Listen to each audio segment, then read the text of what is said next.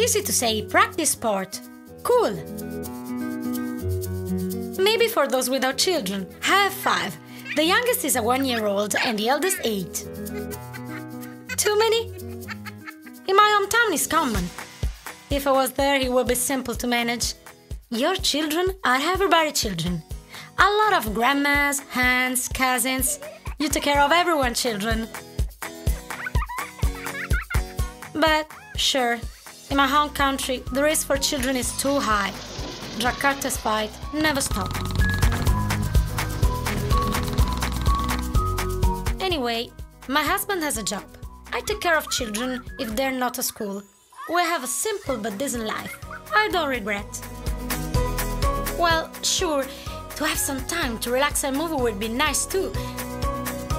One thing that I love a lot is basketball.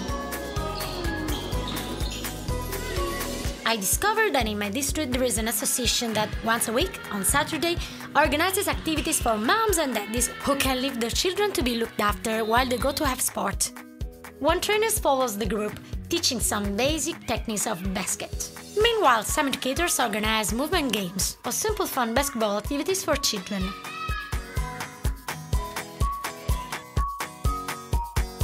I went once, but I will come back. It's been a very funny morning for me and my children.